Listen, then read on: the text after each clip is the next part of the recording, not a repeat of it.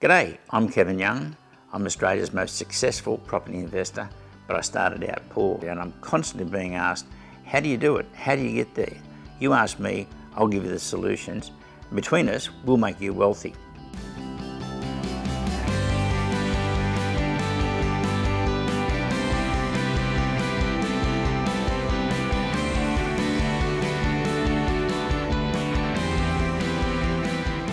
Hi, welcome back to Ask Kevin Young.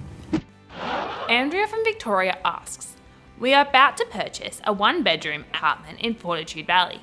We have been advised that this is a bad buy. What do you think?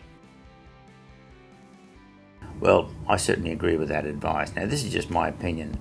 I regard the inner cities of Australia as being oversupplied with these apartments.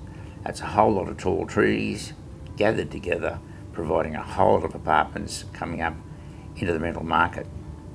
Now, what I think will happen here is a lot of these apartments have been gobbled up by Chinese.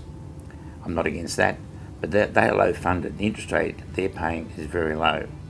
So when there's competition for future tenants, they can reduce and reduce and reduce the rents and still make money.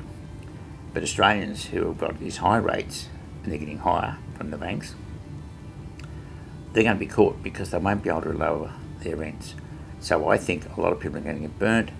We think there's going to be a lot of mortgaging possessions in these inner CBD apartments.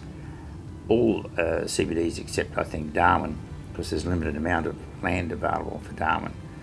So I'm be very, very careful about buying in these tall trees, as I call them. You're in amongst the forest of trees. They're all going to compete with tenants, and a lot of people are going to lose. So I would stick clear of that property, in my opinion.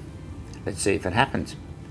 We're thinking inside the club now of about 2 years' time, we'll be canvassing the second-hand market on these inner city high-rise and coming up with some real bargains. I love property.